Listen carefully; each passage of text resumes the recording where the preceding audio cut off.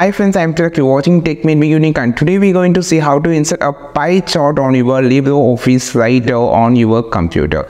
And if you are new to this channel, make sure to click on the subscribe button below. We just quickly move on to the video. So how to insert a pie chart on your LibreOffice writer, I just going to show in this video. To insert a pie chart on your LibreOffice writer, first you just need to click on the insert option on the top.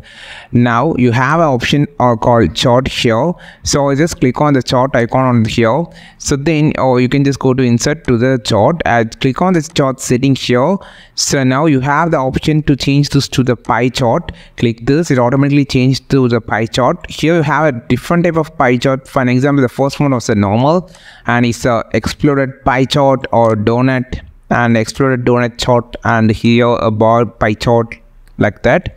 So you can just change this to the 3D look, and the 3D look contains 4 different charts: a normal, an exploded pie chart, and donut, and also the exploded donut chart. So here you can just change this to simple or realistic. So this is how you just create this pie chart on your LibreOffice writer. So to change the table of data, just click this. Here you can just change the percentage of data. For an example, here just going to change this to 5, and you can just change the value of the chart from here. So after creating, you can just change and customize. You can just double tap here to edit, and you can just change the legends if you just need it, like area, transparency, font effect, position, everything can be customized.